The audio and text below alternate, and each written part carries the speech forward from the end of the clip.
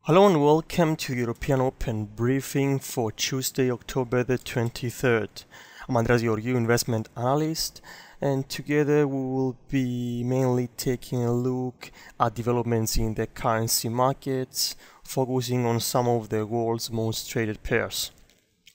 So the dollar is little changed on Tuesday, and I'm specifically referring to the dollar index, while the safe haven yen is gaining across the board.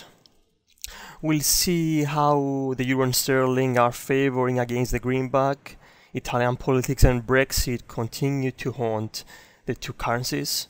And lastly, we'll turn to today's economic calendar. So on to our performance table. On the bottom we can see WTI oil. Prices are falling after Saudi Arabia said it would play a responsible role in energy markets. In other words, the dispute with Western powers over the killing of journalist Khashoggi will not lead it to act in a manner that would push prices higher. Also on the bottom, yen outperformance is evident. Euro yen and dollar yen are both down. While on the top we can see gold, which is also attracting safe haven flows. Over here we have the dollar index and dollar yen. The index is in purple. It is near flat. In terms of important US releases later in the week, most notable of those is the advanced estimate of Q3 GDP growth that is due on Friday. The safe haven yen, as we said, is on the rise. Uncertainty over Sino-US trade relations, the US-Saudi dispute, Brexit and Italian politics are all boosting the currency. We also had considerable declines in Asian equity markets. Specifically, Chinese shares failed to generate positive momentum after the biggest jump in more than 2 years on Monday. European stocks are also lower across the board on Tuesday, while future markets are projecting a lower open on Wall Street later today. Over here we can see the euro and sterling against the US currency.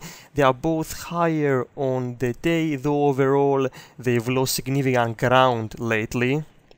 Starting with the euro, Italian budget fears continue to hurt the common currency. The Italian government called for a dialogue with the EU to address the differences, though investors are far from calm at the moment.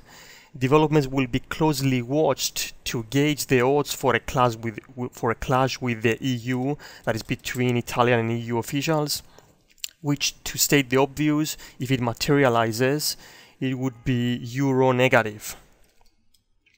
Now on to the UK. Now turning to the UK, Brexit talks seem to be at an impasse and Prime Minister May's leadership is threatened. This is acting as a drag on sterling.